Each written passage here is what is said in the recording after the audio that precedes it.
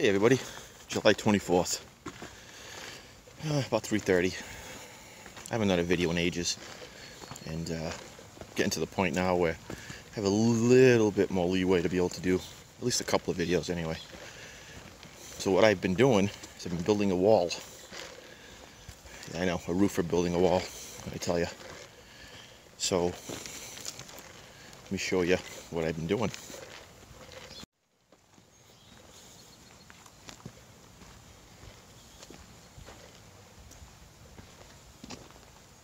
About 100 feet to the end. It's about 300 feet. Not bad, pretty straight.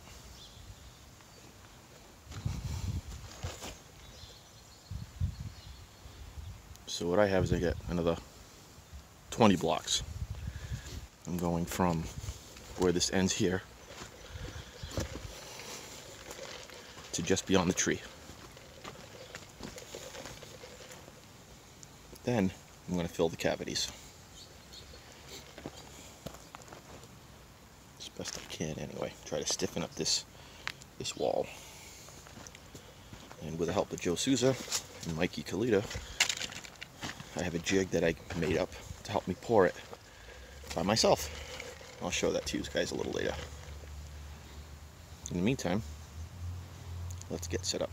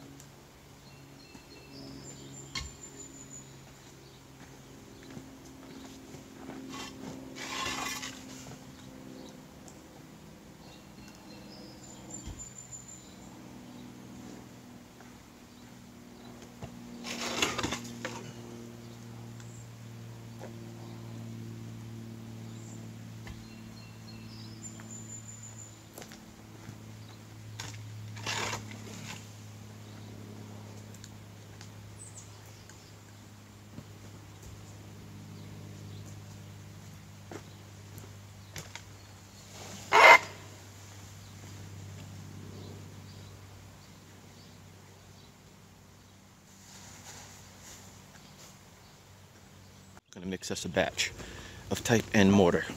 Probably should have used type S, but it's only a 4-foot wall, so it's not that big a deal. That's my tools of the trade. I'll leave my hammer there. Clean out the barrel. Good.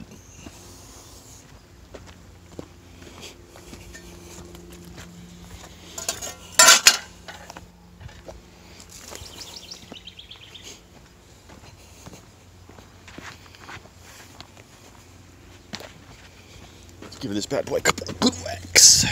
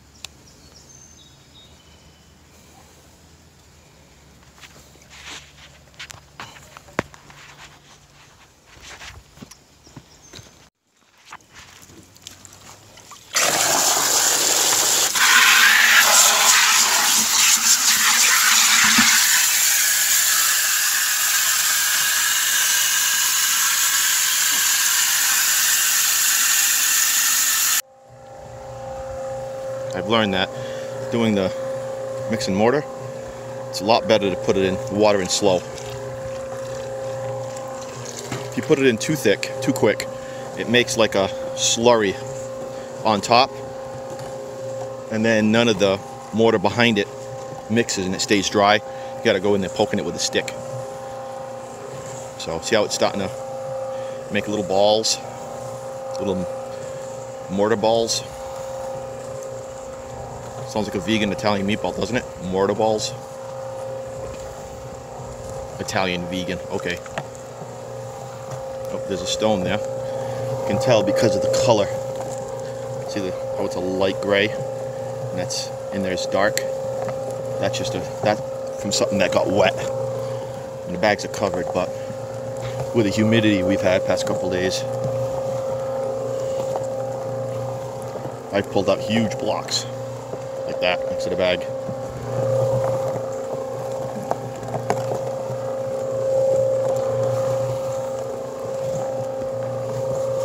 I mean, if you got a couple in there, it's not the end of the world. So I just use a cup. I used to use a large iced coffee cup, and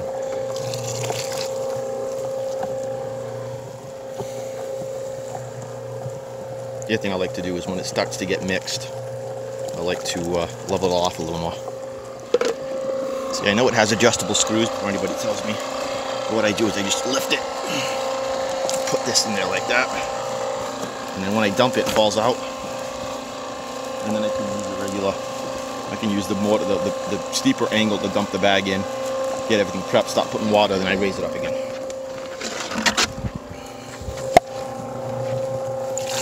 I know I'll use professional masons out there. They start laughing at me, but I'm a roofer that does masonry, not a mason that roofs.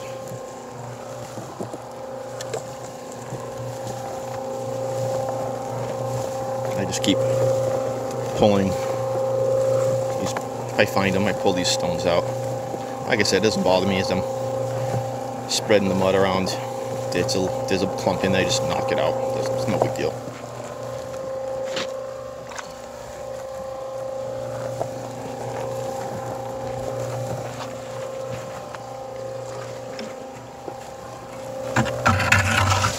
The other thing I like to do too is I have 3 buckets. I have 2 water buckets, clean. I just put water in them. Then I have a slop bucket. So what I do is when this mix is done and I dump it in the wheelbarrow, it has a little bit of sludge and stuff on the outside, mortar that's stuck. I'll take some clean water. I'll dump it in slow as it turns, just to get it all cleaned up more or less. And then I'll take that clean water that I dumped in there, it's obviously now muddy, and I'll dump it into that bucket.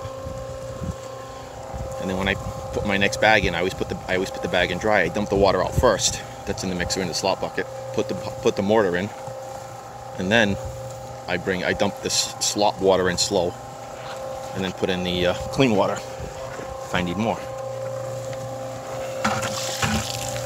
And you'll see a little bit of sludge in the bottom. It's from all the mortar settling as it mixes. I'm sorry, as it sits, because I always leave water in the bottom of it. I don't dump it out. Probably should, but I don't dump it out until I'm ready to mix the next batch.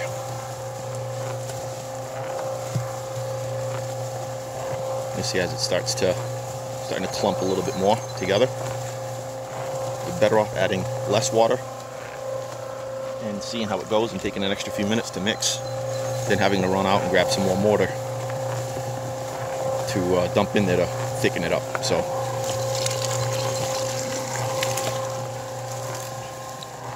I mean, cement block, the CMU block that I'm using, you want it runny, but you want it to be enough to hold its own weight. Because if not, you can put as much mortar as you want on it, and when you put the block, it's going to compress and squeeze all the mortar out the side. And that takes 3 times as long. Because you can take the block back out, add a little bit more, put the block back. If the mortar's good, the blocks are laid out like I did there. These blocks go in fast, nice and easy. Again, I'm going to cover them.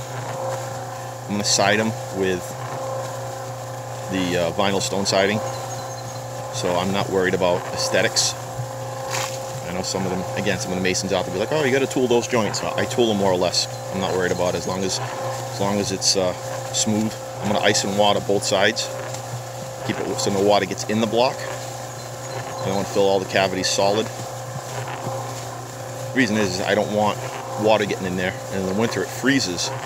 And when water freezes, it expands, and if there's enough water in those cavities or behind the wall, if it's in the cavity and it expands, it'll blow the cavity out. It could potentially blow the cavity out. If it's behind the wall, it could literally push the wall over because water doesn't compress.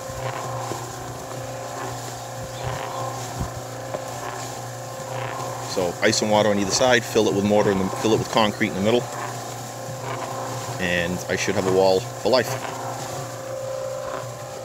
Add a little bit more water there.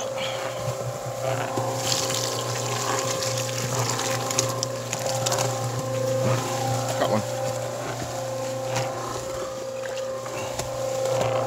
See, it's starting to mix. If you add water too quick, you don't realize how much water's in there, and then when it finally all mixes together, you get a slop mess. See that ring on the outside? Don't worry about that. When it gets to the right consistency, it starts to really congeal and really stick together. It'll pull that right off the sides.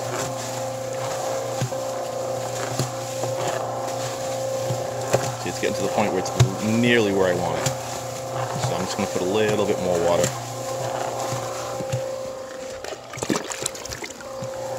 And again, I'm not a mason, I'm a roofer. This is how I like doing it. It works for me. I don't need to put 150 blocks a day. If I put 150 blocks a day, I'd be able to scratch my ankles without bending over.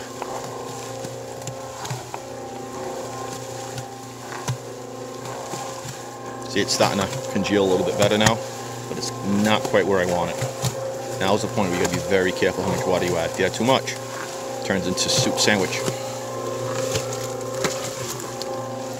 I added maybe a half a cup there. Watch the difference.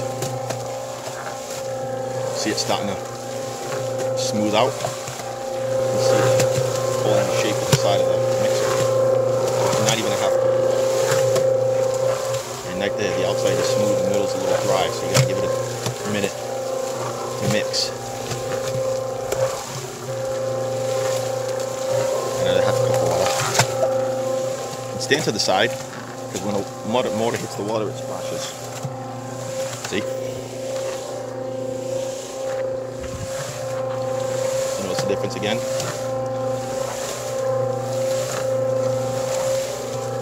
What I don't want is I don't want it breaking apart like that. I want it to flow smooth as it rotates. A little bit more water. Quarter cup of water.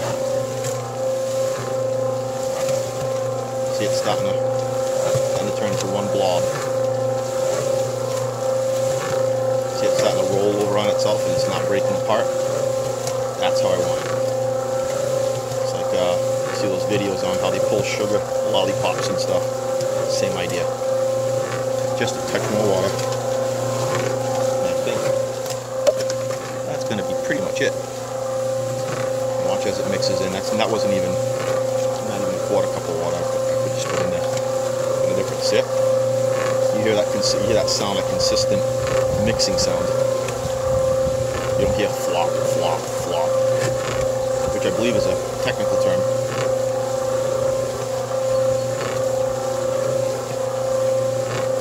Nobody wants floppy mortar. The only problem with mixing your own mortar is you got nobody to blame but yourself. This is my brother-in-law Nelson's here. I can yell at him when the mortar's not right. See? Perfect. I'll grab the wheelbarrow and we'll dump her out.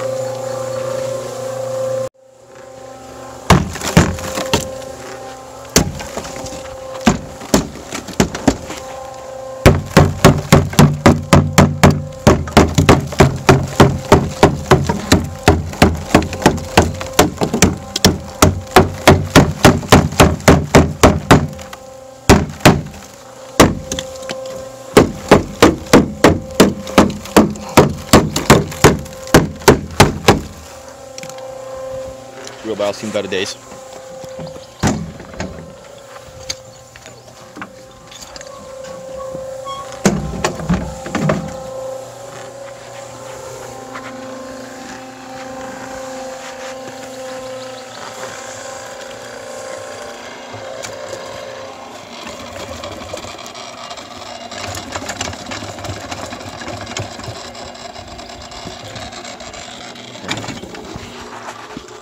To clean it up. I'm going to clean the mortar up. Just grab some water. Just dump it in slow.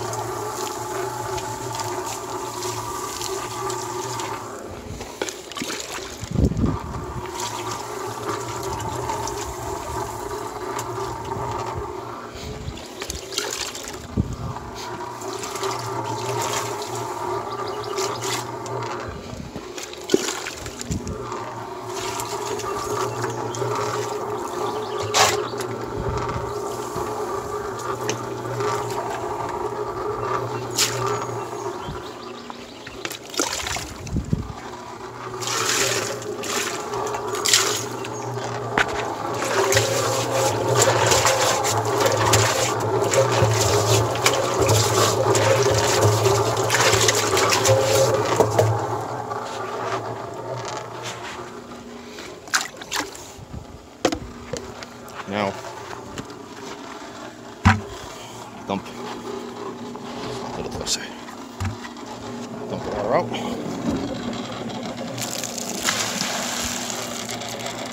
And that's the water I'll use when I mix my next batch. That's the first. It's not perfect, but I'll rinse it out with hose after. And this is the water I'll use when I mix my next batch. Alright, I just extended the line out. You see it's lined up with the face. I try to get the height Height's what's important to me. See, it's pretty good now. Put the level on it. See, it's not bad. The height's what's important. This way, I'm not overly concerned because I know the row below it's straight. So what I do is when I run the block, I leave it up about 1 inch. I'll level it front to back, and then I'll drop it to the line. Then I'll look at the face. I'll run the trowel along the face. If it hits, this block is too far out, and I'll tap it in. If I go down and I hit, the block is too far back, I'll tap it forward and adjust it. Depending on the thickness in the mortar, sometimes you're better off doing that when you get it to right near, maybe a 1/2 inch up above the line. That way when you start tapping it, sometimes the mortar will settle and the block will settle. If you do it too early, you have to pull the block back out, add a little bit of mortar to get it where you need it. So level it more or less, drop it down to within a 1/2 inch, level it front to back, and then check your face. And what I did on this side, since I don't have an end, typically I like to do the ends first and then run a line cheek to cheek, but I had to do a double block setup with the line block. And again, if you look at it, it's pretty straight. I mean, it's not perfect. It's got a little bit of a bow in the middle, but we're not building cabinets. So if this was a finished wall, I'd be a lot more concerned. I'd add more blocks, I'd tighten it up even more, but if it's more or less straight, I'm happy.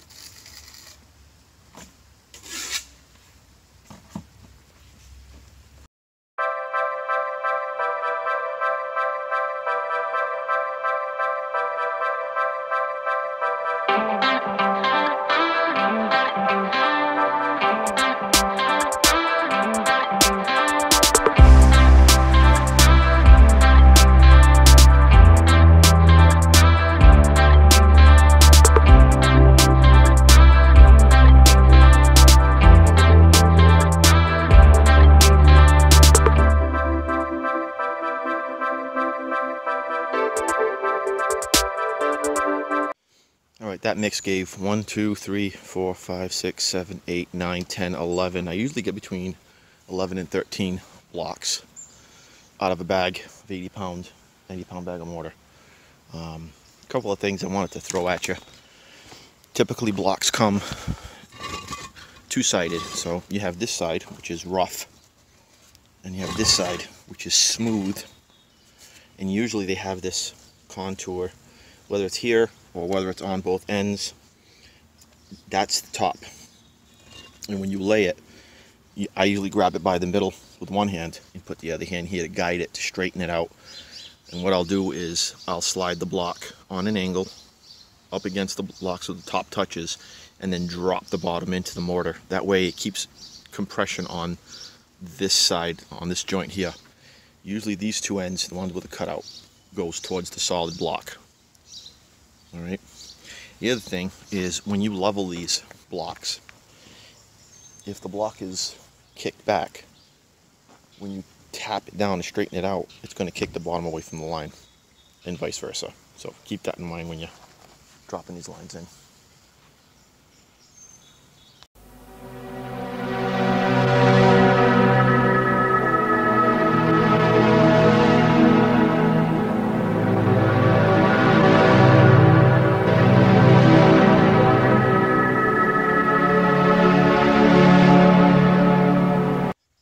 Saturday morning, and finished last night, the rest of the block. Put that other 11 or 12 blocks up, and the wall is now its final shape. I'm going to run off to get the industrial cement mixer and some more rebar.